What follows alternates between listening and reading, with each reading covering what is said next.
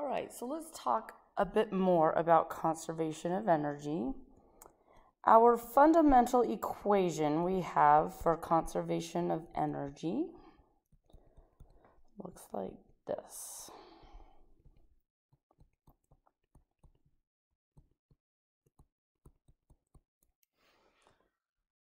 So potential energy is U. We have two types of potential energy: gravitational potential energy and spring potential energy. Spring potential energy is also referred to as elastic potential energy. K is our kinetic energy. That is the energy an object has simply because it is moving. So right now we're still talking the particle model, meaning we're considering everything as if it's a dot, so we're not talking about rotation yet. In chapter 12, we'll get talking about rotational motion and talk about the kinetic energy involved when something is rotating as well. Potential energy and kinetic energy together are called mechanical energy.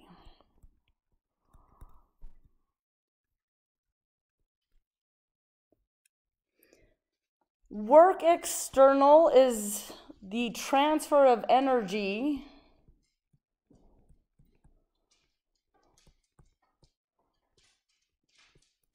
due to external forces. Now, ultimately, we mean not gravity, because we are accounting for gravity in the potential energy term, not a spring, because we, again, are accounting for any spring forces and the energy in relation to the potential energy, and not kinetic friction.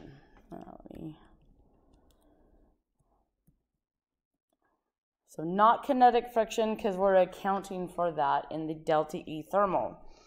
So thermal energy, I'll write it over to the side.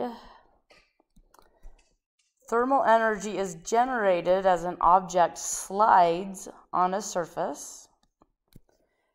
And so we will be accounting for thermal energy, the work done by kinetic friction, in terms of the thermal energy generated.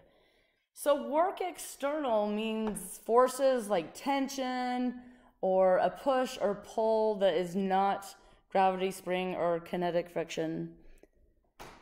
So we do still have to consider forces acting on our system during motion. But if there is no gravity, no spring, no friction, then the equation will simplify down nicely. So let's talk about a couple situations where we can say that mechanical energy is conserved. So mechanical energy simply means the sum, the total of the potential energy and kinetic energy together. So, for example, let's say we toss a ball in the air. And we're going to ignore drag still for same reasons. If this ball has an initial velocity, we've talked about throwing a ball in the air. This is a concept called free fall. The ball itself experiences only the acceleration due to gravity. Excuse me. We know that as the ball goes up, it will slow down, and eventually reach a maximum height. At that highest point, for that instant, the velocity is 0, and the ball then, of course, is headed back down, speeding up on the way down. Kinematic equations totally apply. We know the acceleration, but I want to talk in terms of energy. The two types of energy that would be involved in this situation are kinetic energy. The kinetic energy is maximum initially because as far as the ball being in the air, the fastest it's going is when it's released or right before it's caught. So this kinetic energy initially depends upon the mass of the ball and how fast the ball is traveling. The kinetic energy will decrease because the speed of the ball is decreasing. But everywhere except for the maximum height, the ball will have kinetic energy. The kinetic energy will be 0 at the very top, simply because that split second, the velocity is 0, and the kinetic energy is biggest at the bottom. Now, potential energy, the only type of potential energy in this particular example would be gravitational potential energy. And that's the energy stored because of the interaction between the ball and the earth. We know the earth is attracting the ball. The closer, well, that's not entirely true, so never mind that step. When we say potential energy, gravitational is mgy, similar to our kinematic equations.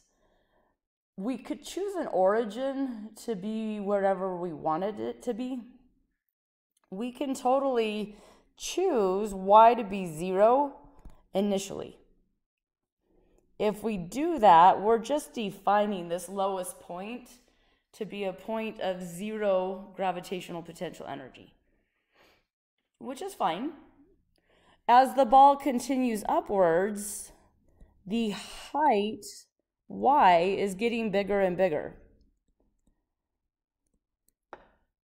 At each intermediate step in here, the ball, this system, will have both potential energy and kinetic energy. But as the height y gets bigger, v gets smaller.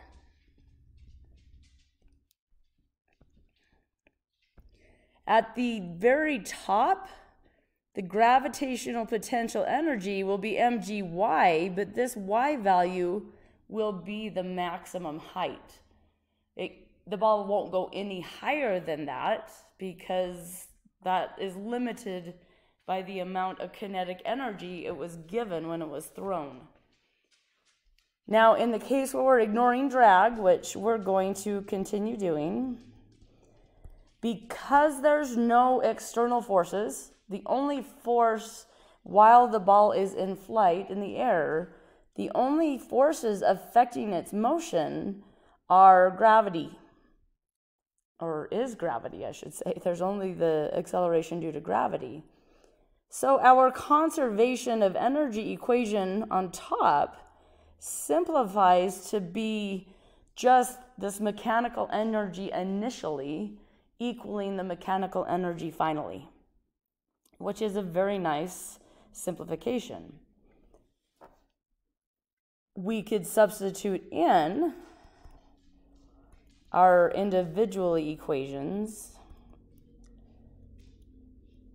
for potential energy and kinetic energy. And notice, since both potential energy and kinetic energy have m, mass, in the equation, the mass will cancel.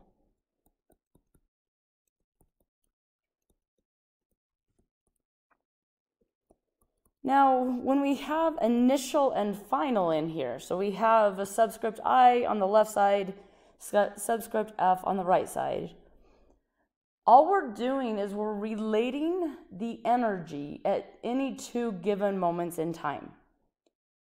They can be any two moments. One of them should be a moment in time where we know something. So for example, if we knew this initial speed and we wanted to find the maximum height, I would choose initial. What I meant by initial in my conservation of energy equation, I would make that where the ball left the person's hand and final up at that maximum height. If that's the case, then following along with this choice of the lowest point being y equals 0, we could zero out that term that has y initial in it. At the maximum height, though, v final is 0. And so this actually allows us to simplify even more. And we would be able to say the final height, or that maximum height the ball traveled to, depends on how fast it was traveling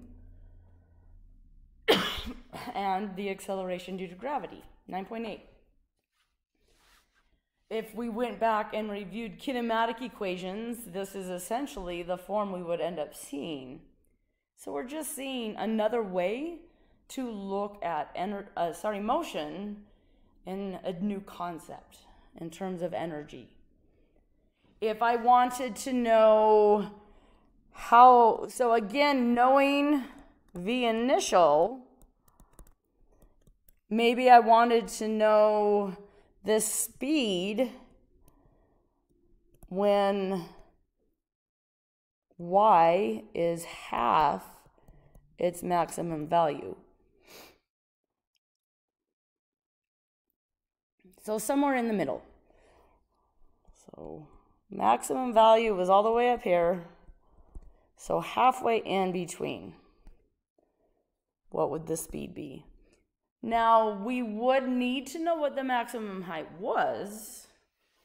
We could easily calculate it from this individual right-hand section we just talked about. But we could go ahead and say, well, initially I'm calling that lowest point where the ball is released y equals 0. So I'm just defining no potential energy there. Here, let me write it this way, actually. So I'm defining the initial point to be y equals 0. So just, that's a reference. We're just saying no potential energy initially. All the energy is kinetic.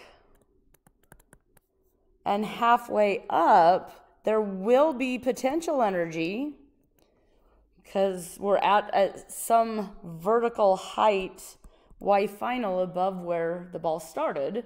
So the earth has allowed, that gravitational force has slowed the ball down, meaning given it some potential energy, but it still has kinetic energy at that point as well. So what we see is just energy transforming between potential and kinetic. To get a bit of a visual, I pulled this picture from our book. So this picture right here, they're showing on the top row, the ball is traveling upwards. This represents the initial velocity. At some point in between, there is another velocity. It's not as big. The ball will have slowed down some. At the maximum height, the velocity is 0 for that split second. And then, of course, the ball continues on down. This middle row is called an energy diagram. We're graphing energy versus vertical height. Well, since gravitational potential energy, mgy, the mass is not changing. It's the same ball the whole time. G is not changing, but y is changing. Y means vertically how high it is. This graph is defining that initial height, that lowest height, as y equals 0. And so this PE, potential energy, this line with that positive slope represents this mgy. At any given y value, this is the potential energy. At this y value, this is the potential energy. At this exact point, that's all potential energy. So TE on this graph means total energy. That's the total mechanical energy. It represents the potential plus the kinetic energy. As we saw before, because we're ignoring drag, there's no other forces that are affecting the motion of the ball. This total energy is staying constant. And that's why on this graph, it is a horizontal line. It's not changing. So the point where the potential energy graph intersects with the total energy graph is the maximum height. Now they've drawn the blue line, the potential energy line, traveling further, because theoretically we could draw a straight line going on forever to represent mgy. In terms of the problem itself, any part of the potential energy beyond the total energy is irrelevant to the problem. So you can pretend it doesn't exist. So the bottom row, they're showing you bar charts, just to give you kind of another way to visualize what's happening. So when we say that the lowest point, we're just defining that as no gravitational potential energy. All of the energy, all of this total energy is in the form of kinetic energy initially. On the graph, this portion above the potential energy curve is the kinetic energy.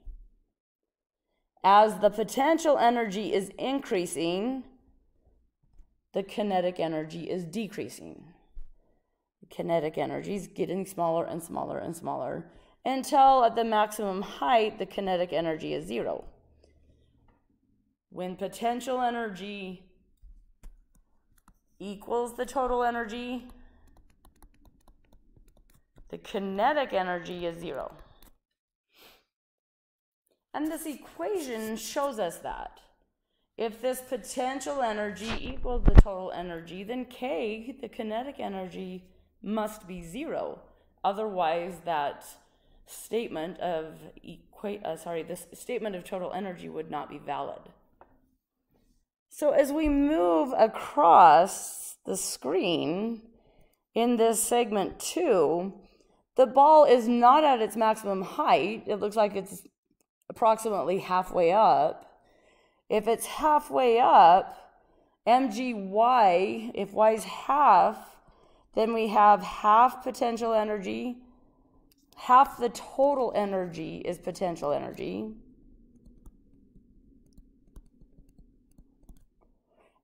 And then the other half of the total energy has to be kinetic.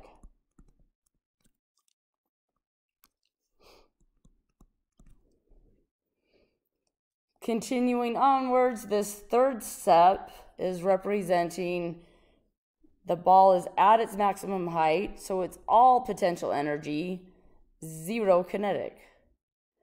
The ball comes back down in the last step. We're back to half and half. Now, if the ball was somewhere in between, not exactly half and half, maybe this far, it would be traveling faster than VB, but slower than VA. We would have a bar graph where the potential energy is small and the kinetic energy is bigger. So K and U. But they still need to add up to be the same total energy. So they would add up to be equivalent to either one of these bars. So the one on the left represented when the energy was all kinetic. This middle one represents when the energy is all potential. So the total energy, if we add these two together, they add up to give us the same total. So that's why we call this conservation of energy. The total amount of energy is always there. It's not leaving. The only way to remove energy from the system is to have some sort of external force doing work, or to have some sort of thermal energy being generated. So transforming into that thermal energy.